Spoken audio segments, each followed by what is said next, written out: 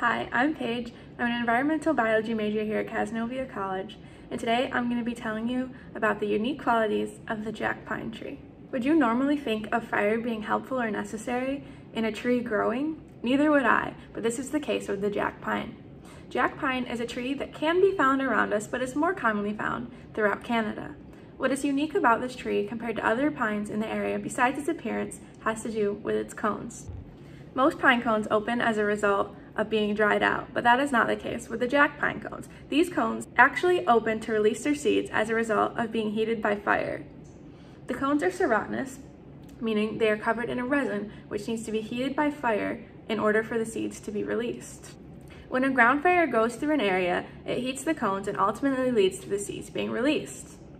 Another way these fires help the seeds to germinate and the trees to grow is that they wipe out other plants on the ground, reducing competition and making it easier for these seeds to grow into trees. I have a cone fresh off the tree, and here's one when it's open. So we're gonna see if we can get it to go from this to this.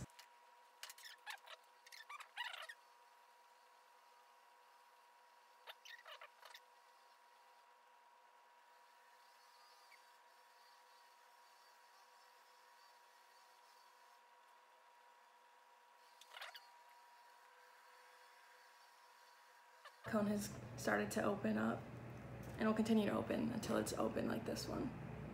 Here we have the cone we just opened and an unopened cone to show the difference. As you can see, this cone is still closed and the seeds are still stuck inside, and this one is open. Now that this cone has been heated and is open, it's releasing its seeds. And now I hope you know a little bit more about the jack pine trees.